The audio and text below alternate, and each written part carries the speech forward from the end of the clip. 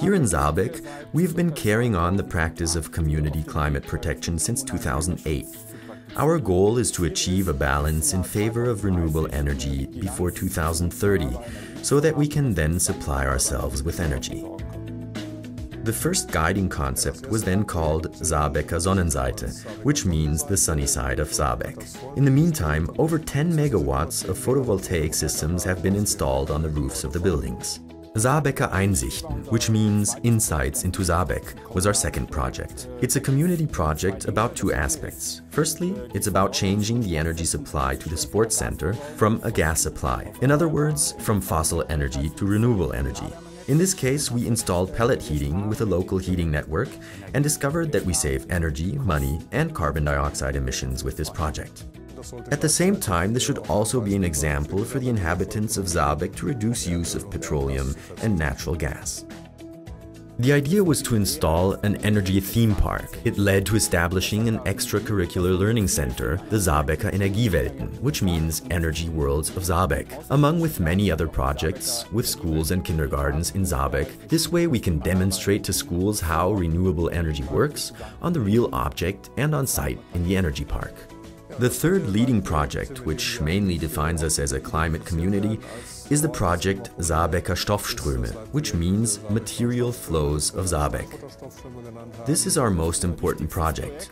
Biomass from the region is collected, and the material is then converted energetically.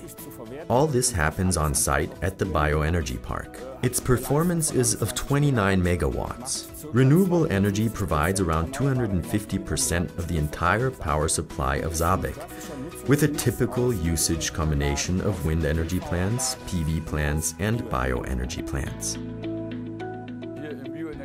We founded Windpool Saerbeck in the Bioenergy Park, which merges 6 associates and operates 7 wind power stations in total. The aim was that every association can manage its own financing, but that the operational management and the service purchase is managed centrally and is therefore more cost-effective for all of us. In this context, we had the chance to purchase a former army depot. That's how this was created, this construction with the enormous carriers underneath. We were confident we were going to manage it, and in the end, we achieved it easily. Saerbeck has certainly become an example with this special approach towards an energy change from below. Several favorable factors came together in Saerbeck. I'm personally convinced that we have to make the energy change possible. I owe this to my children and also to the other younger generations. That has actually always been my basic thought. We will participate in the energy change. As project manager of the climate community, I'm especially proud of how we managed to entrench the topic in the population and the enthusiasm with which the people participated. There's nothing as self-evident in Saerbeck as the topic of local climate protection.